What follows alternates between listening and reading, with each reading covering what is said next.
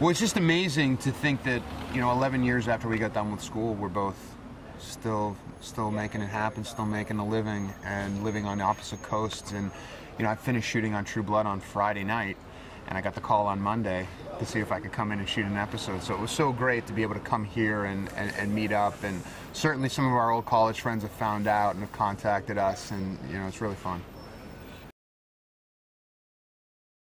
I think Matt would make a great vampire.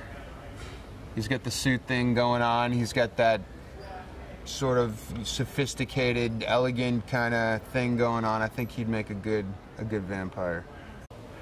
Yeah, well, fans of True Blood know that I spent half a season during season 3 in a jumpsuit. Alcide shifts into a wolf in the woods and runs after Tara when they're looking for Sookie, and doesn't have any clothes, so he finds the jumpsuit in the back of his truck and throws the jumpsuit on. So I spent half a season in this jumpsuit, and it got to the point where Anna Paquin and Rettina came up with a dance routine called Joe and His Giant Jumpsuit, which included a hard hat.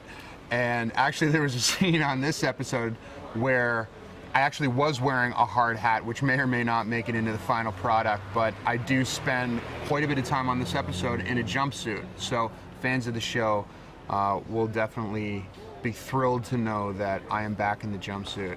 And I'm sure Anna and Rettina will not let me hear the end of it once I get back to True Blood.